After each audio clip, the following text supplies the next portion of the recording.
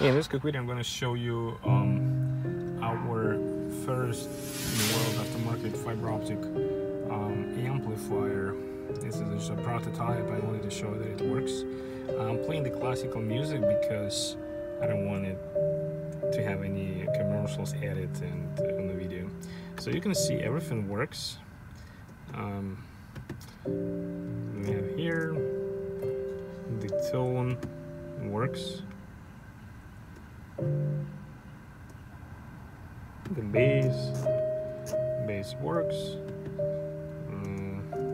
The equalizer is working too. I probably won't be able to hear it much here, but I'm just saying everything's responding like it should. And this is 2018 car, and this amplifier will fit pretty much any BMW without any coding. This is a nice part about it. So you can simply install it, plug and play without any programming. It will work. All functions like equalizer and such. So that's pretty nice, all I'm saying, because as you know, the amplifier needs to be programmed and it might not work properly.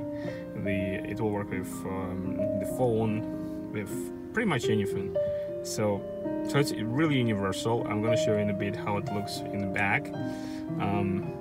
So we repaired tons of these amplifiers, and finally we decided to create something universal so people can buy and should be affordable. So just plug and play pretty much in any car from 2004 up to 2018 as of today, maybe even 19. Yeah, it should work in 19 too. So let me show you the actual amplifier. As you can see, this is our prototype. This is aluminum amplifier. As you can see, this is the original connector, so we're using just fiber optic. At the moment, it doesn't support the noise from the engine, because in lots of cases people don't like it, but we're gonna add it later. So this is just for the noise from the engine. Okay, this is the power, this is fiber optic, this is the connector for the speakers, and like I said, it's universal, so it supports this connector and connector right here when the power goes in here in all the cars. So this one shows the fiber optic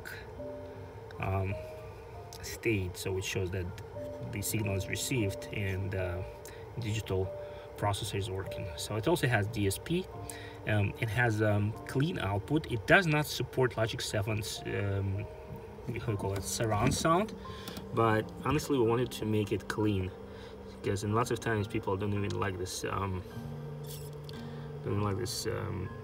effect. So you can see this is the original amplifier, and this amplifier is like used one is around $800–900. They get water damage really often because of leaks and everything. So you can see this was water damage too, so that was replaced. So you can see even the used one is very expensive. So that's why we decided to create something like this. It's not ready for sale yet, we're still testing it and everything, but so far I can tell it's working pretty good.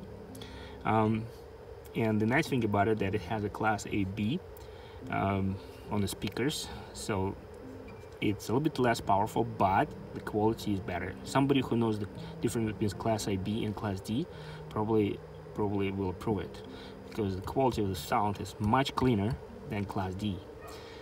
Well, when I'm talking about audiophiles, you know, those people, they know the difference. That's why they prefer the old style class AB. So that's about it. That's what I wanted to show you, our amplifier, which took us almost 3 years to build. It's quite expensive project, one of the most expensive one I ever worked for. But hopefully it's going to see the light soon, and it's going to be on the market. And it's going to be on the market, like I said, it's going to be budget amplifier where everybody should be able to afford it. So basically it's going to be the price of the used one. I don't know, maybe within $500–600, because we're not 100% sure, because there are going to be few things we have to redo inside the amplifier, so few revisions are coming still. So that's about it. Thank you.